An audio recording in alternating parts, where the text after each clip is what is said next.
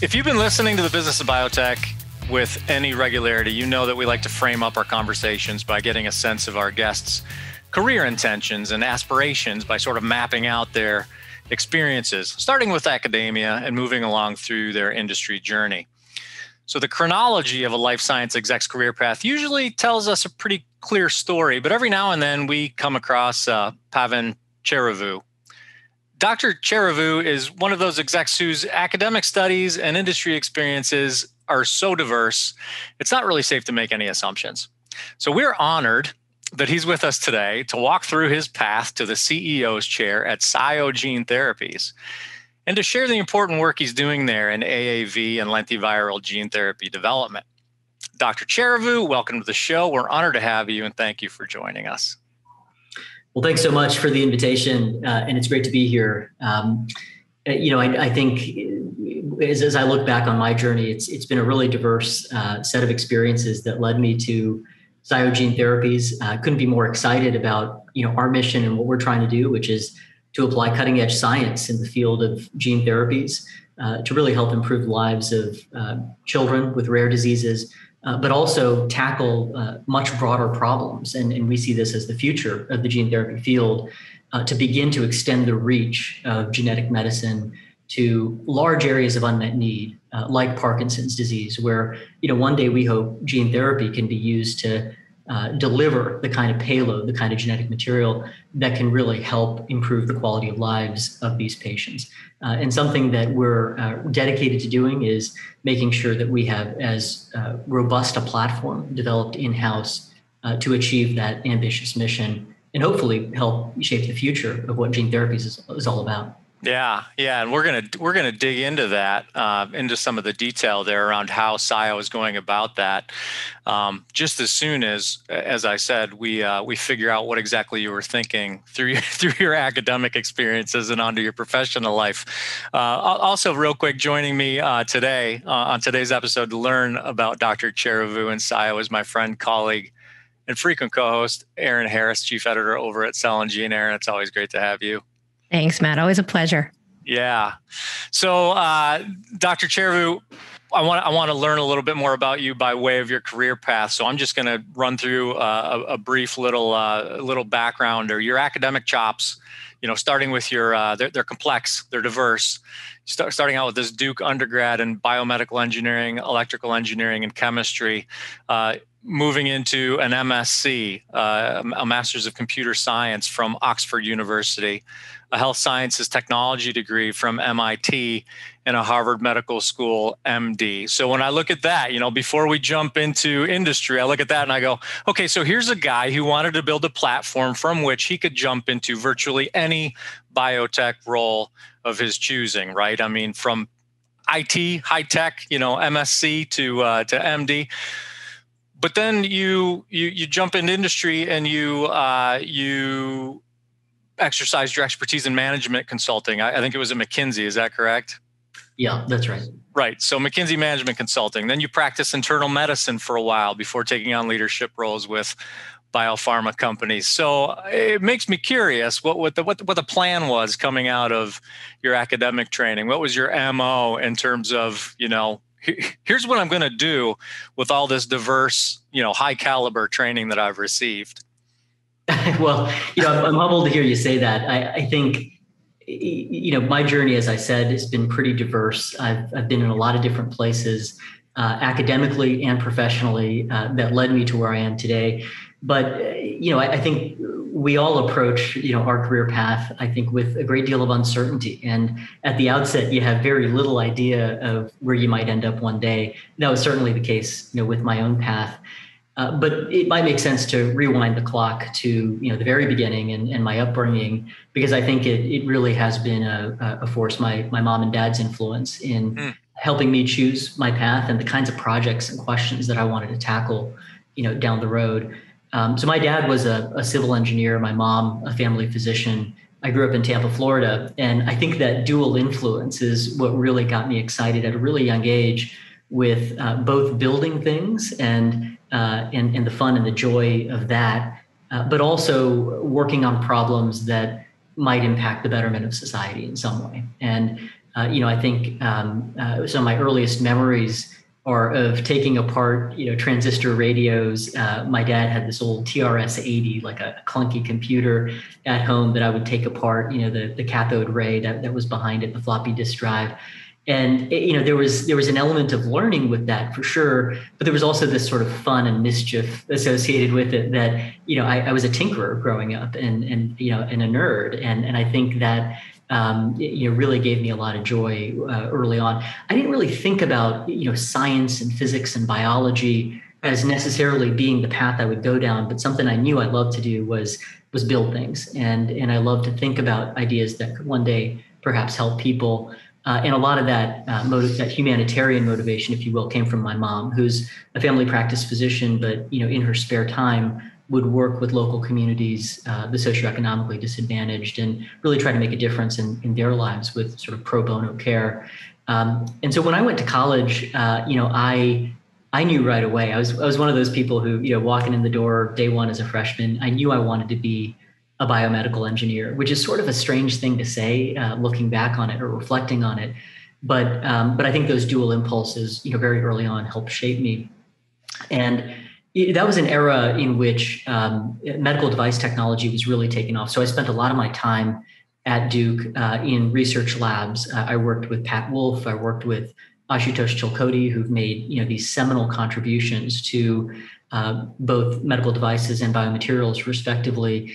But the perspective that I got, at Duke was just the fun of it all and being able to maybe contribute to problems that could have a real impact. So, at that time, when you thought about cardiac devices, so defibrillators in particular, there was really only one way to shock a person out of an abnormal heart rhythm, and that was to deliver hundreds of joules to their heart all at once. And you can imagine the impact that would have on somebody. It would often knock them on their back. And for years thereafter, people actually would report PTSD from the experience that they would have being defibrillated, even though that was a life-saving event for them.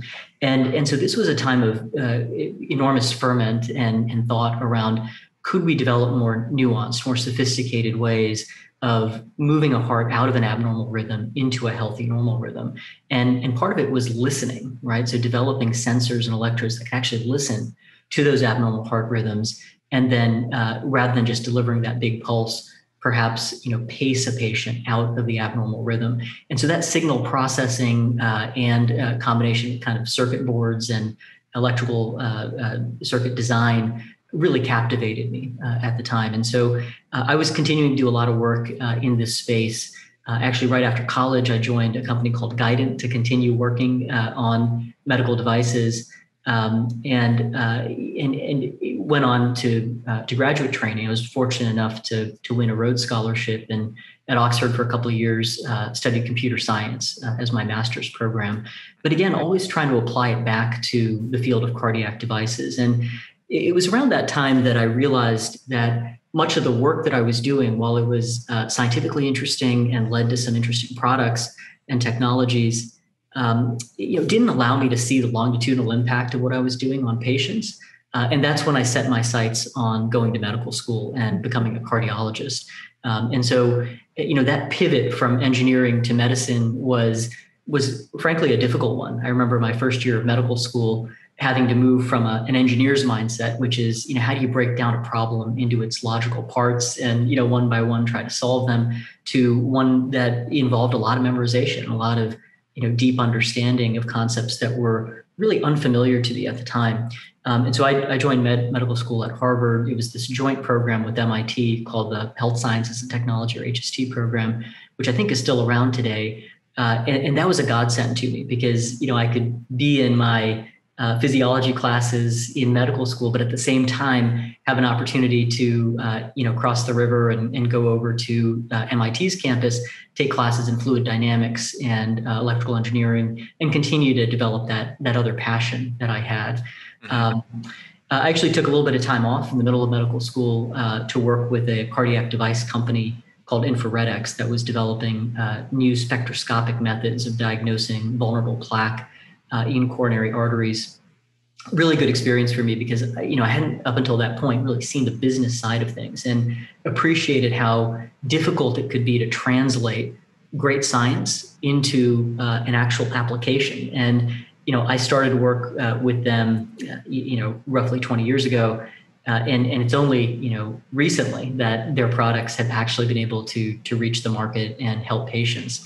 And that sort of life cycle, struck a chord with me. It made me really appreciate that there's something more to learn here, that it's not enough to simply do great science and even take care of patients. Part of my passion would be around building sustainable businesses that could help address unmet needs by bringing in the right capital, bringing in the right teams, and making sure that we could pull all those elements together.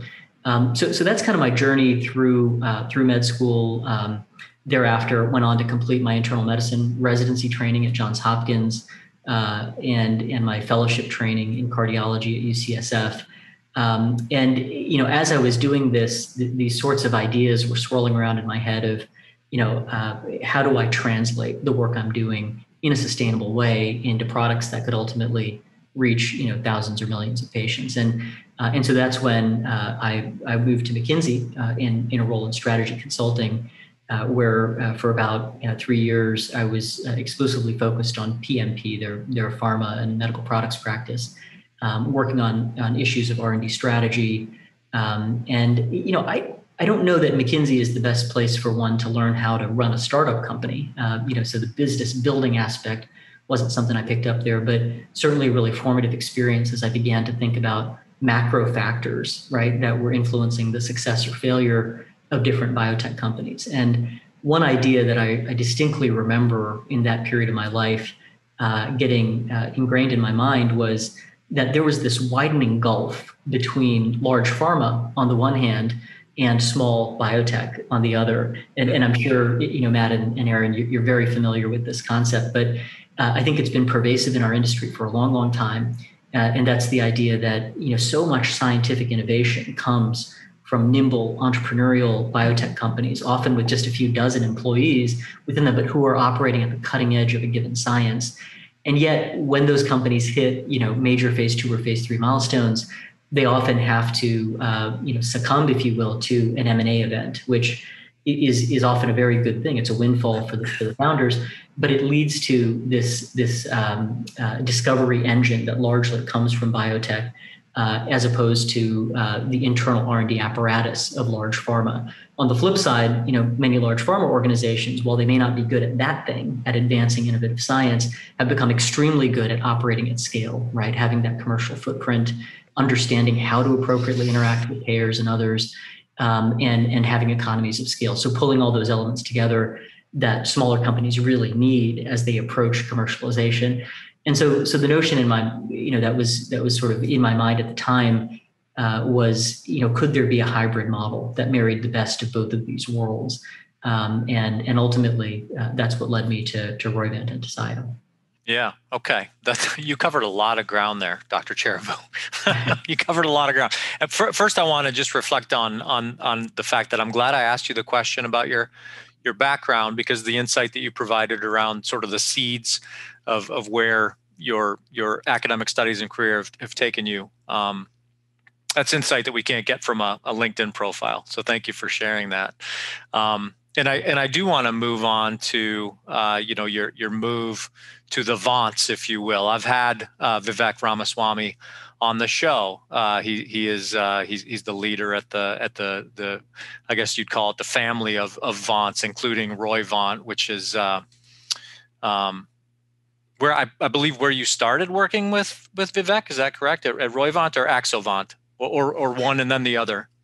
Yeah. So my first exposure to industry came with my initial role at Roivant. Prior to that, of course, I'd had these experiences at smaller medical device companies, but for short periods of time. And this was in the middle of my medical training. I'd also worked at McKinsey, for a period of time as well. But I never had direct operational experience, and that came with my first role at Roivant. A theme that's been true throughout my career has been trying to really challenge myself by finding incredible people to work with. And often, these groups of people will be much smarter than I am and really push the boundaries of my own thinking on a given problem or a given topic. And this was definitely the case when I came to Roivant. I look back on some of the elements of my academic and professional journey before Roivant, and I think about, my experience at Oxford on the Rhodes Scholarship. I think about Harvard Med School. I think about my experience at Hopkins in residency training, McKinsey. These are all great places with extraordinary levels of talent. But something changes when you have an individual or a person who takes a real interest in you and your career. I think that meeting Vivek was one of the most important moments in my life in terms of shaping my thinking about the industry, but also giving me opportunities to take what were really concepts in my mind and giving me a platform to develop them out, to see if we can actually get to a point where we can develop real products that make a real difference. And so the way in which I met Vivek was really fortuitous. As it happened, I was on a fellowship many years prior to help fund my training in graduate school. Vivek had been on the same fellowship some years later. And so there was this alumni database that linked both of us and had both of our informations on it. And so I sent him a cold email. I reached out to him via this database after hearing him talk about Roivant. I think it was a YouTube video or something like that, where I heard him talk about this concept. And recall, while I was at McKinsey, I was contemplating this widening gulf, right? The idea that there was major differences between large pharma and biotech, and the sort of inherent pattern of centralization in R&D could be leading to some inefficiencies, right? And those inefficiencies, rather than making more products available to patients and accelerating the pace at which we can bring products and programs forward in clinical development, might actually be having a dampening effect on the industry overall. And so this notion that Vivek was already beginning to think about these ideas and beginning to build a business model around combining the best of both of those worlds, where Roivant could act as a central platform, and then you could have several nimble entrepreneurial vants, each of which are focused on a specific therapeutic area, as a means of catalyzing more efficiency, more R&D productivity. Well, that was inherently really appealing to me. And so I reached out without having known him before, cold email. I remember sending it on a Saturday. Later that day, I get a response, and that started a dialogue between the two of us. We had a few phone calls. I remember flying out to New York to meet Vivek and his team, and immediately falling in love with the organization that was being built. This was a group of radical thinkers who were willing to question the existing status quo of how R&D is done, and begin to invent new concepts of how we might both fund and execute R&D. And so, that dialogue and those early meetings turned into an idea around what role I could play. And I ended up joining the Roivant team just a few months later as chief of staff, working closely with Vivek on the formation of the first several vants within the Roivant family. Mm-hmm. This was a big step for me, not just professionally, but personally as well. Because I had, gotten married. My wife was a fellow at Stanford, and we had just had a young daughter who was born, I think, earlier that year. And so making the move from the Bay Area to New York to embark on this new life was, a leap for us and a great uncertainty for us. And we're so thankful that, all of it has panned out in terms of, some great opportunities for me to move forward with SIO today. Dr. Cheruvu, I have a question for you regarding the challenges that you encountered coming into Axovant. I admit, though, I'm still a little starstruck about your academic CV and your background. So I'm trying to get myself together with my question set here. So, so just give me a second. With Axovant specifically, though, when you joined, or how that happened, what were some of the challenges you encountered as you joined the team, as that all came about? Yeah, that's a great question. And maybe I'll, start by describing, what led to my interest in the gene therapy space to begin with. And so, as I had mentioned earlier, Roivant was an incredible training ground for me, in which I, for the first time, had operational experience with helping in the formation and the execution of strategy with several of the very first vants that were created. And going through that experience, understanding how to recruit executive talent for emerging biotech companies. How do you go about ensuring that good and solid development plans are put in place that can really help unlock the value of these programs over time for both patients and for shareholders? And finally, how do you well capitalize these companies so that they're positioned for long-run success? These were all early lessons that I gained from my experience at Roivant and my involvement with the first roughly half dozen companies that were formed under the Roivant umbrella. And Vivek was an incredible mentor to me, that entrepreneurial spirit and that radical look at how R&D could be reinvented. Those to me were major influences and informative. So when I was within Roivant back in 2017, I started to think about new areas in which we could do research and hopefully make groundbreaking contributions. And I was fascinated by the explosive growth that was just beginning within gene and cell therapies. You see it today fairly obviously. In 2020, gene therapies and cell therapies are on track for roughly $6 billion in revenue. That's projected to grow to $30 billion in revenue by 2030. Today, we have roughly 1,000 clinical trials going on for cell and gene therapies, and that number is only expected to grow over time, with dozens of approvals over the next decade expected as well. And so, back in 2017, this was only just beginning, and you saw that the first approved gene therapy in the U.S., Luxturna from Spark, was still about a year away. And there was a lot of excitement around the early results coming out of Exus's program, for example, at the time as well. But what I noticed was, if I thought about the Venn diagram of not only modalities of interest, but also areas in which there was remarkable unmet need, CNS really stood apart from many other therapeutic areas for me, in that the underlying neurobiology of a variety of CNS disorders was becoming better understood. And so would there be a way to use gene therapy to target diseases at their source, and hence de-risk products and pipelines built around CNS gene therapies?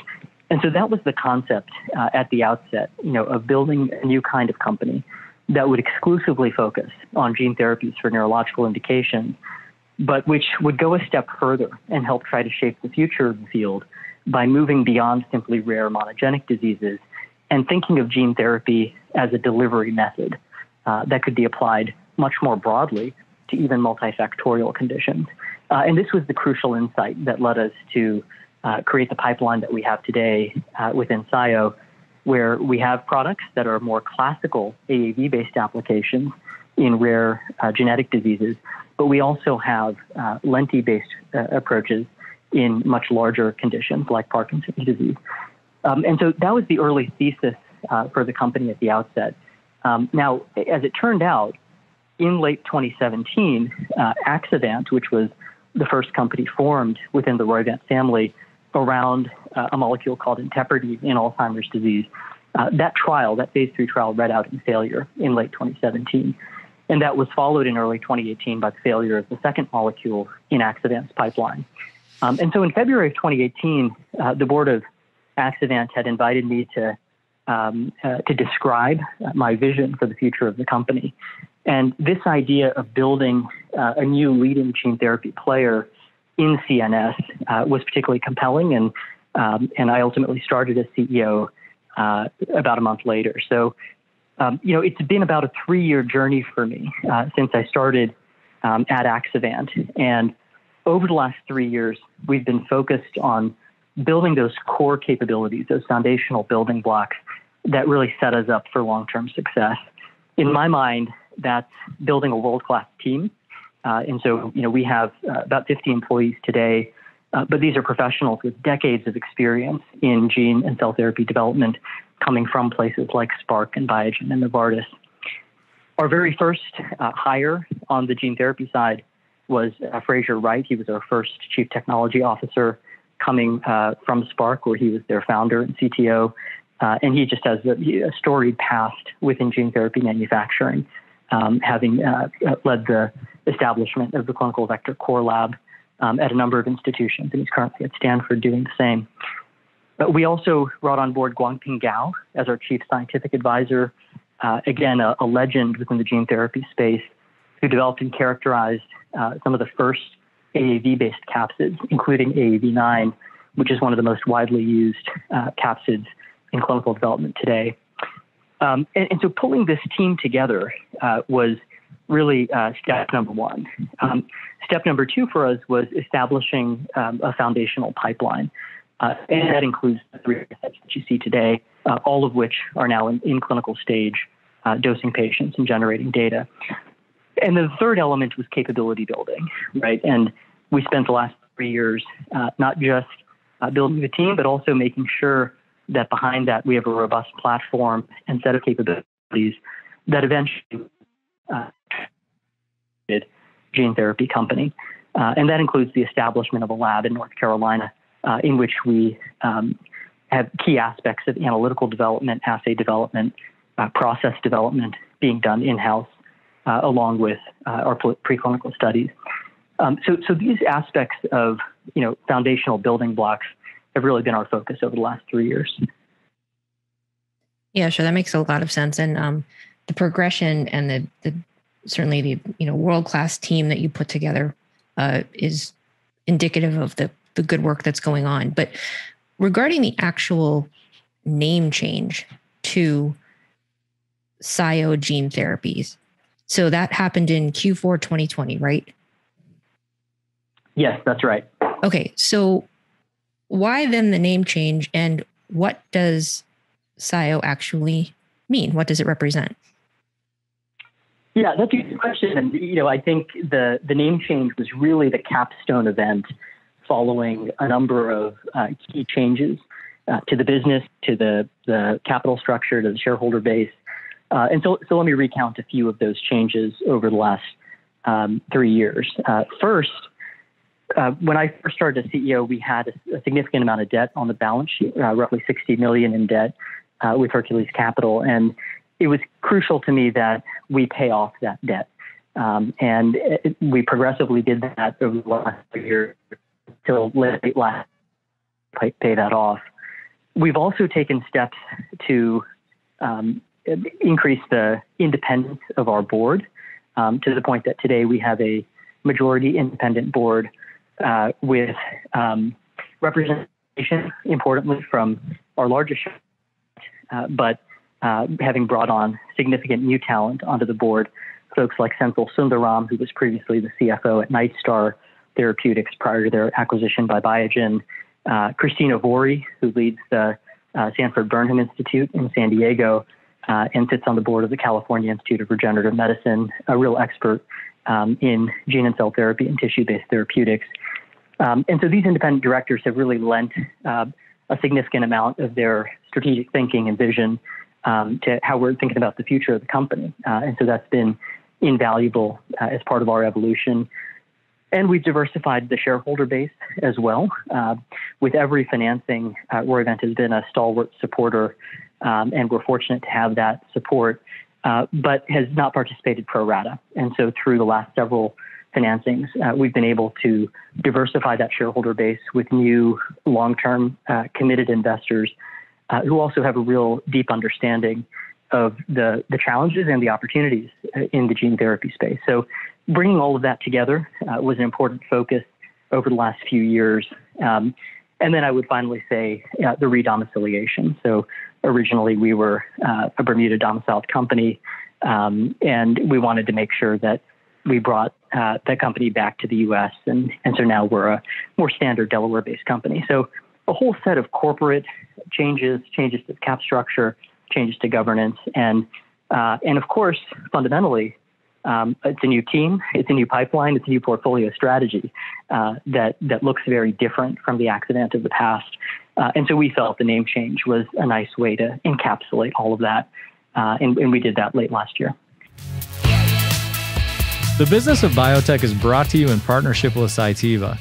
Together, we're committed to helping the leaders of new and emerging biopharma companies navigate the financial, organizational, human resources, and regulatory waters you'll encounter on your way from discovery to the clinic and beyond. Check out a host of useful resources for biotech leaders at Cytiva's Emerging Biotech Accelerator at cytivalifesciences.com/emerging biotech. That's CYTIVA lifesciences.com/emerging biotech. Dr. Cheruvu, I want to ask you one more question about sort of the pivot, and then I want to move into the pipeline itself and get some updates on what you're working on and progress there. So this is sort of a theoretical question. Obviously, there's been a lot of change. This pivot approach has required you to act as sort of an architect of that change across several different facets of the organization. So, again, theoretical question, philosophical question, if you will. If you could share with our audience, consider the fact that we're talking to the leaders of new and emerging biotechs in their formative years. If you could share with our audience some advice around how to sort of build that nimble DNA into the company from the outset, that nimble, adjustable approach, what would that advice be? Yeah, you're hitting on a core, I think, success factor for any nascent company, and that's, from day one, how do you put in place a culture of innovation and entrepreneurship that allows for individuals to act as owners of the business and own the outcomes that they're responsible for. And I think, especially drawing from my experience at Roivant, where previously I'd been the chief people officer and thought a lot about culture across the organization. How do you have some cohesive thread that links the various parts of a diversified and decentralized group, that help drive that spirit of innovation, while also being able to allow the CEOs and the management teams at the various vants to have a sense of autonomy, to allow them to make their own imprint on the business, and to the extent that they want to define culture in their own way, to give them the freedom to do that. And I think that balancing act of setting the tone with a broad culture that even in the DNA of the organization encourages independent mindedness and an entrepreneurial spirit is so crucial. And so there's a few ways we've approached that. I think the first is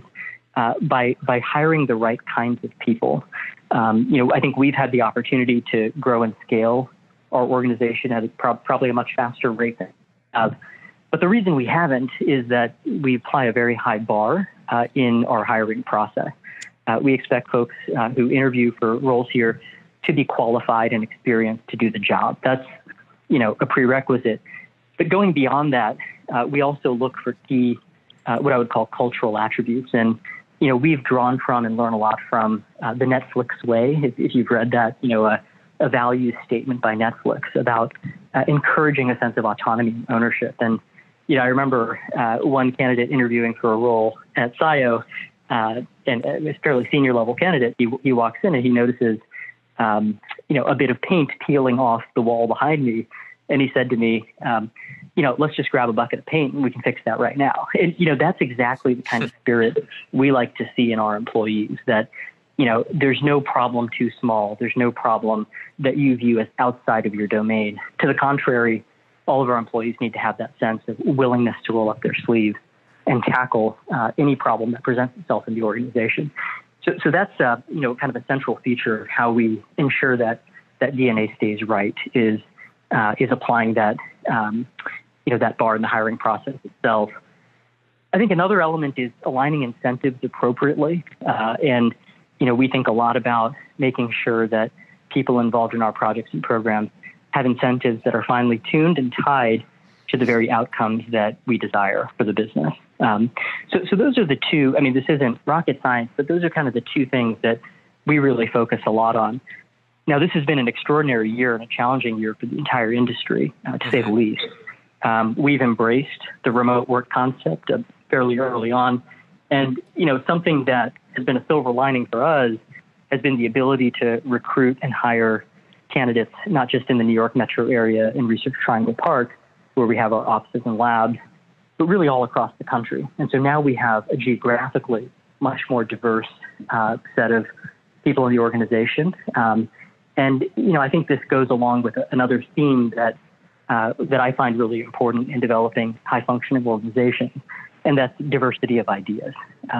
If you want to be challenged and you want to be confronted with the best possible ideas, it makes sense to get out of the small insular circles that we often encamp in, right? Whether it's the Boston, Cambridge area or the Bay Area or Research Triangle Park, and begin to solicit ideas and make sure we think carefully about these ideas that might originate in unexpected places. And so, geographic diversity is a small component of that, but something that I've definitely noticed and appreciated over the last year.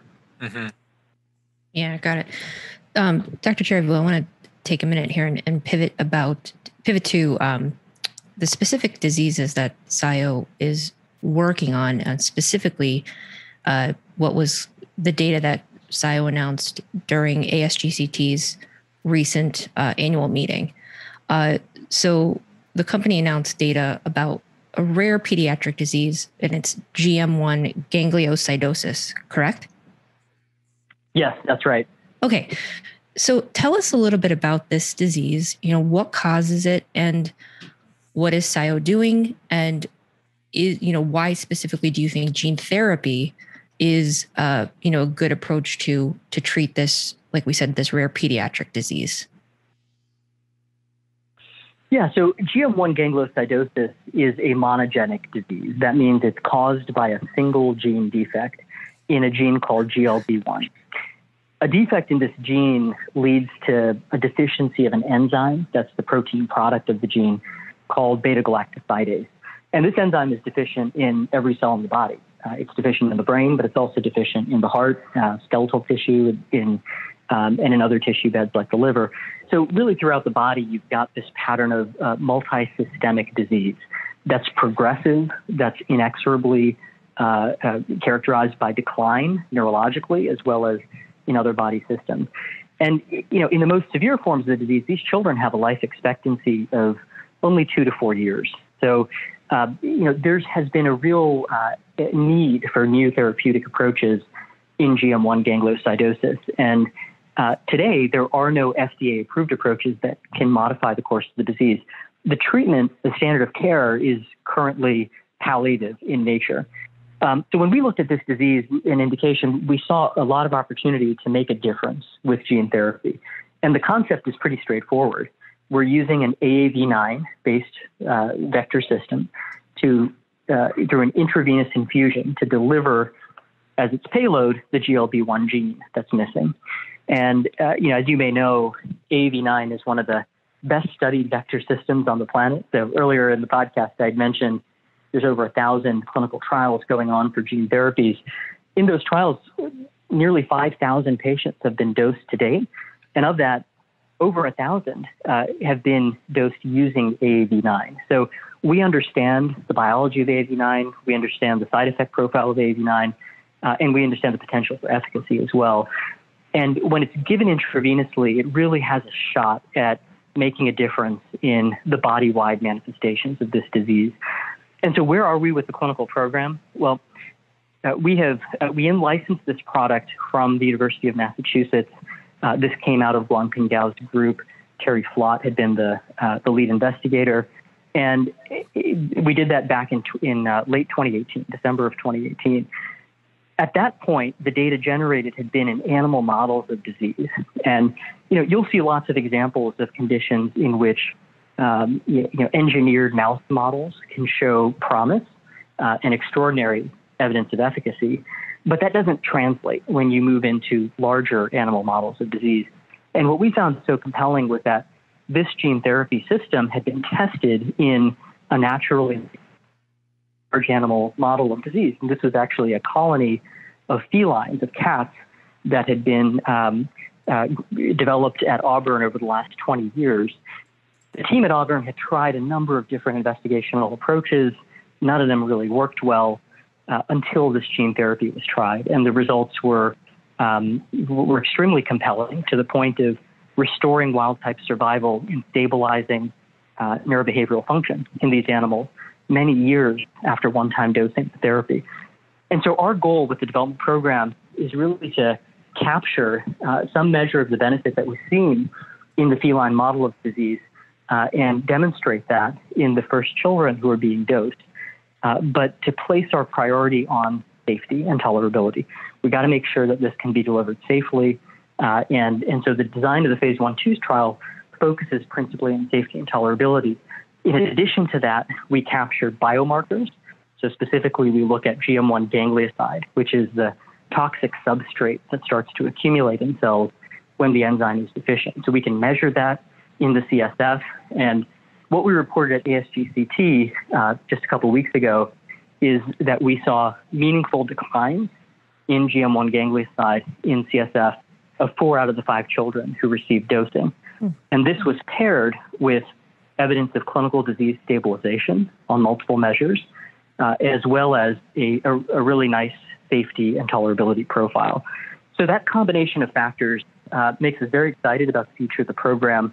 And we're continuing to dose patients in a higher dose cohort now. So that's a 3-fold higher dose than the children dosed previously, as well as moving into even younger patients with early infantile or type 1 form of the disease. That's the most severe manifestation of GM1 gangliosidosis. Awesome. So you're, excuse me, Dr. Cheruvu, can you kind of dig into how you're going about measuring or assessing the efficacy of the drug? I know you just touched on it as you were wrapping up there, but can you give us a little more detail on how that is accomplished? Yeah, so there's 2 big buckets of measures that we look at. The first are standard neurodevelopmental scales. These are well-validated scales that have been used in a number of trials before and that are used to follow children, either young infants or up to juvenile children. So the scale that we've been using is called the Vineland-3 scale. It's a multi-part scale that includes a number of components, like, for example, receptive and expressive communication. And that's, those are 2 of the subdomains on this multi-part scale. We also look at the CGI, or Clinician's Global Impression. And this is a several-point scale where clinicians assess subjectively whether they think the patient is doing better or worse than they were at the start of the trial at baseline. We also use as additional measures mobility scales, and then we look at neurologic exam and these binary measures of development. So, for instance, can a child move a ball from one hand to another? Can a child sit upright independently? These kinds of measures provide yes or no answers as to whether or not a child is able to hit those standard milestones during normal, healthy childhood development. The other bucket of measures has to do with biomarkers to assess efficacy. Now, FDA has recently put out a draft guidance around the use of biomarkers in neurological studies of gene therapies and in rare diseases. And what we understand is that if you can show evidence of clinical stabilization following gene therapy, and then pair that with biomarker evidence that you're having the intended biochemical effect with your gene therapy, well, that's a powerful combination. And that combination can lead you to think about getting this product to patients potentially sooner than otherwise possible if you didn't have the biomarker. And so we care a lot about biomarker development. We've invested tremendous resource, both internally and working with external CROs in the validation and qualification of key biomarker assays. And there's really 2 things that we focused on in our study. One is looking at the enzyme itself in serum. So beta-galactosidase has a certain activity, and you can assay that activity in serum.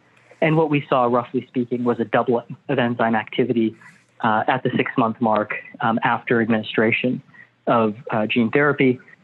What we also saw related to that is measuring the end product, the substrate in that pathway. So this is GM1 ganglioside that I was referring to earlier.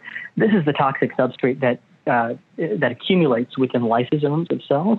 And when it accumulates too much, that can ultimately lead to cell death and degeneration.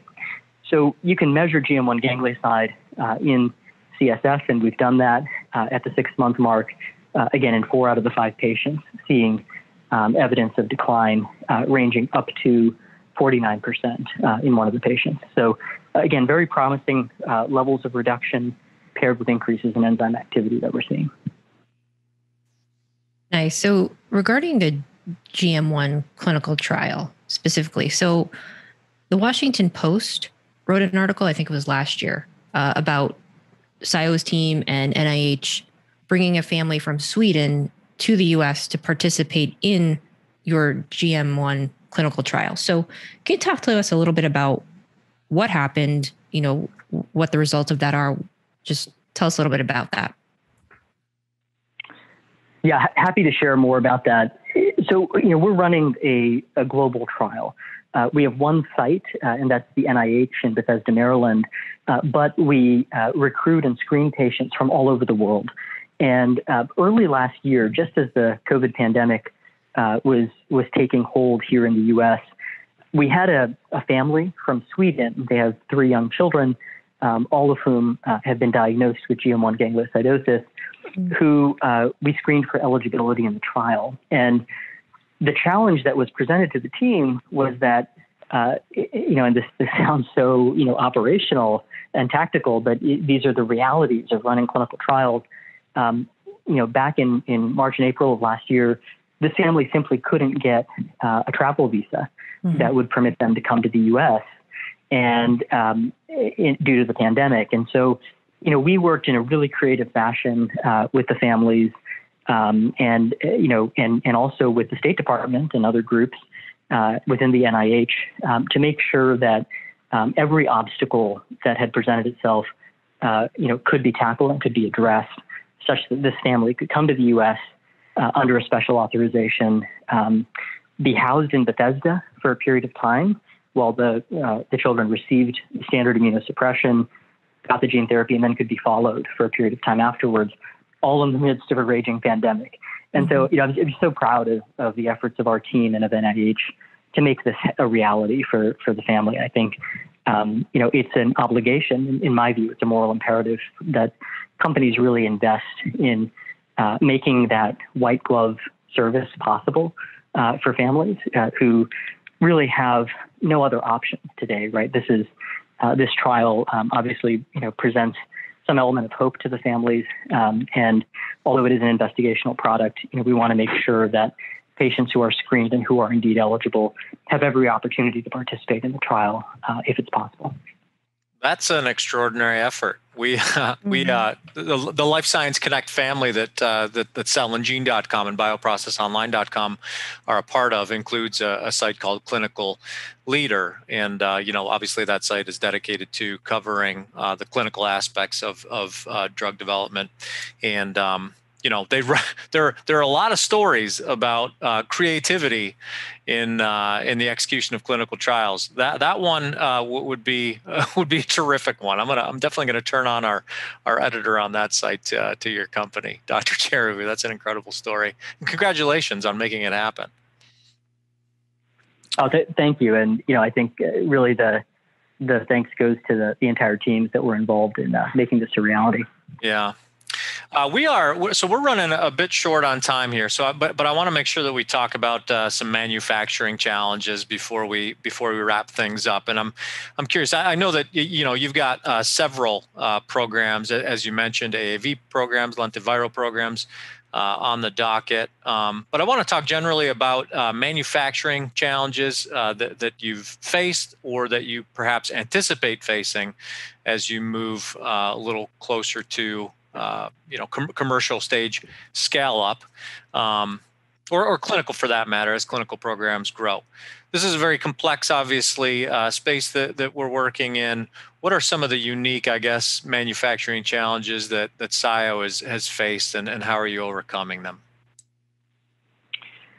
Yeah, so currently we have a hybrid manufacturing strategy. What that means is that we have in-house teams that work on aspects of analytical development and process development.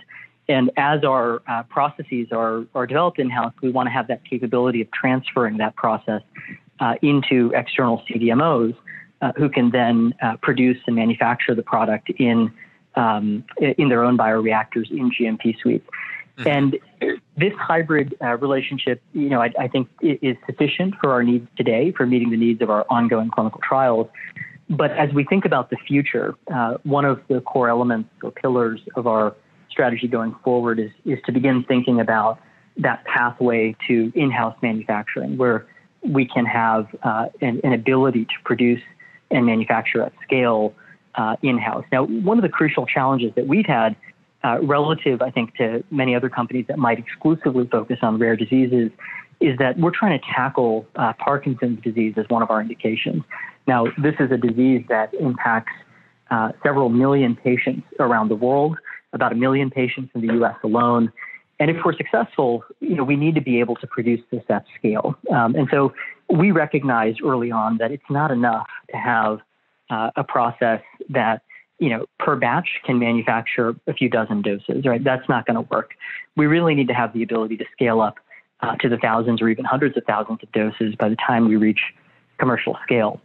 And we also recognize that in the process of development, it's a good idea to have a commercial process or something similar, close to a commercial process, being used as part of your phase 2 and phase 3 development.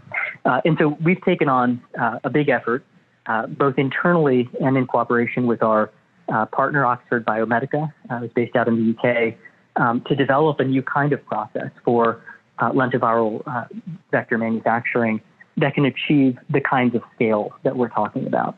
And so, where we are right now as we look across our programs is that evolution from a hybrid model in which we do some of the work in-house but are very reliant on external CDMOs for manufacturing and production to a model in which over time we have more control over quality, cost, and timeline.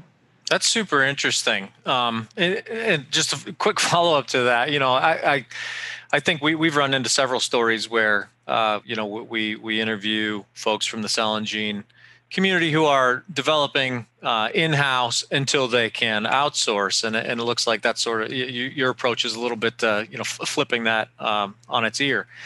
Do you see that commonly? Is that something that you think is unique to Scio's approach? I would say right now the field is mixed. There are some companies that have taken on an approach of in-house manufacturing, and there are some companies that are adopting more of a CDMO approach exclusively. And I think a good analogy here could be looking at monoclonal antibodies and the evolution of yields and efficiency over time for monoclonal antibodies. If you look back, back to the 80s and then marching forward every decade beyond that, monoclonal antibodies have gotten progressively cheaper, less expensive to produce, but also the ability to produce more reliably, right, where there's less batch-to-batch variability. And I think that is a similar kind of trend that you'll see in the gene and cell therapy space. And really, I think the question comes down to how early stage are your products, right? If you have discovery stage products and you're not anticipating reaching commercial scale until, for 6 or 7 years from now, well, the field might be able to evolve in that period of time to a point where you can actually be fully reliant on CDMOs. I think in our case, if we're successful, we would have products potentially approved by FDA much sooner than that. And so we really need to prepare ourselves to rapidly advance these programs through the latter stages of clinical development and then be fully prepared to commercialize these as well. And I think that's where in-house manufacturing can take on greater importance. Very cool. Nice. Dr. Cheruvu, one last question before we let you go. What's next for Scio Gene Therapies? Yeah, the way I look at the future of Scio, it's very bright. We have now put in place the building blocks for long-term success that I described earlier, team, capabilities, portfolio. And, what I think a lot about these days is how do we grow and scale? Because I think we've got a 50-person team that's capable of tackling more than just the 3 portfolio products we have today and potentially, adding several more products into our pipeline could be a key element of our strategy. But in short, there's really 4 pillars to our strategy right now. The first is execute on the existing pipeline. We think that there is tremendous value to be unlocked for patients and for shareholders if we simply execute and march towards next steps with the Parkinson's, GM1, and Tay-Sachs programs. Second is looking opportunistically for opportunities to in-license new technologies, new products that build in our existing franchises of rare pediatric disease and adult neurodegenerative diseases, but perhaps also build in new verticals in other therapeutic areas. Third, we are looking for scientific platform expansion. So continuing to build out that laboratory space in North Carolina and add into it novel IP around novel technology platforms that could help us originate not one, but a multitude of new gene therapies over time. And then the fourth pillar is what we just talked about, the evolution towards greater control over manufacturing and building out of in-house manufacturing over time. Dr. Cheruvu, I appreciate it. Thank you for indulging our questions. I feel as though we've abused your time. We've gone long. Unfortunately, we could continue talking, I'm sure, all day. But I appreciate the time that you've spent with us, and I thank you for indulging our questions. It's been a real honor. Really enjoyed the conversation, Matt and Aaron. Thanks again. Thank you. Thank you. So that's Scio Gene Therapy's CEO, Dr. Pavan Cheruvu, and Cell and Gene Chief Editor, Aaron Harris. I'm Matt Pillar, and this is the Business of Biotech. We're produced for you, the leaders of emerging biopharma companies, by Bioprocess Online in partnership with Cytiva, which I encourage you to explore at cytivalifesciences.com/emergingbiotech. Be sure to also visit bioprocessonline.com and cellandgene.com to subscribe to the newsletters that Aaron and I procure for you. And if you're liking the conversations we have, subscribe to the pod, give us 5 stars, and share us with your colleagues. Thanks for listening.